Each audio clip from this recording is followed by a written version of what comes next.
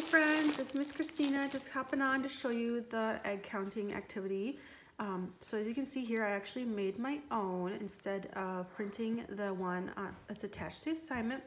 All I did was take a piece of construction paper and fold it in half and then fold it again and then just snip really quick to make the leaves, and then I just do a line and then put the number at the top. So you would make 1 through 10. I only have 1 through 4 shown here.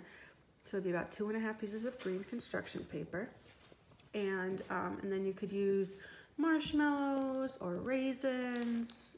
Any snack item would be really good. And you could do this at snack time so it feels more part of their natural day rather than trying to fit it in during another time that could stress you out. So maybe do this around snack time would be perfect. So what you're gonna have them do is you're gonna say, this leaf has 1 egg on it. Could you please put 1 egg on it? Owen, can you put 1 egg on that leaf for me? Good job. All right, and so then that's their snack item. Owen, can you put 2 eggs on this leaf for me? 1, 2. Good job. All right. What number is that, Owen? 3. Yes. How many eggs should we put on there then? 3. Yes, let's do 3. Good job.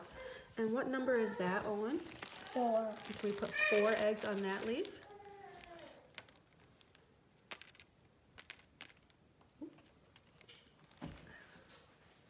Look at it again. Do we have 4? Count them for me. Count them. 1, 2, 3, 4. Ooh, we have 1, 2, 3, 4, 5. Oh, there we go. Now we have 4, right? Did you eat that one? Good job.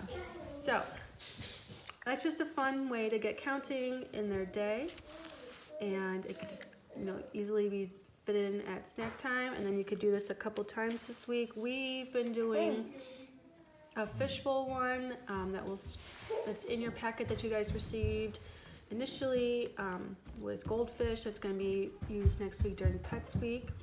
And we've been doing that one a lot for goldfish snacks. So just a fun idea and easy to fit into your day. Thanks, guys.